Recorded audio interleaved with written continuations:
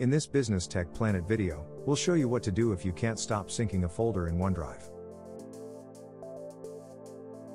You may be getting this error with the Documents or Desktop folder.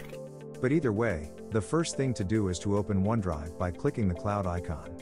Then head up and click the Settings icon, and go to Settings in the dropdown. In Settings, head over to Sync and Backup, and then go across and click Manage Backup. You can now toggle off whichever folder is causing the issue.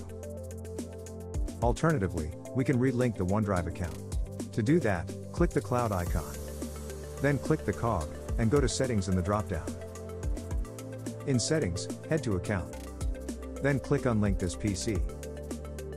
And hit Unlink Account to confirm. You'll then be prompted to sign back into OneDrive. Select your account and sign in. At this stage, it may be useful to choose a new location for your OneDrive folder.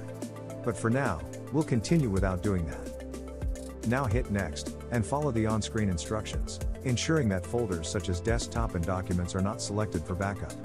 But if that doesn't work, we can try reinstalling OneDrive. To do that, click the Windows icon in the taskbar. Then hit Settings.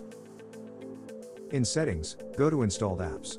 Or click Apps on the left. Then head up to Installed Apps.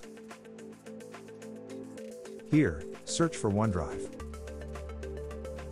Then click the three dots next to it, and select Uninstall from the dropdown. Once you've uninstalled OneDrive, head to the link in the description, and download a new copy. Install it, and ensure that any folders you don't want to sync are not selected for backup. That's all for this video. If you found it helpful, why not buy us a coffee? We'd really appreciate it, and you'll be helping us grow the channel. Thanks for watching.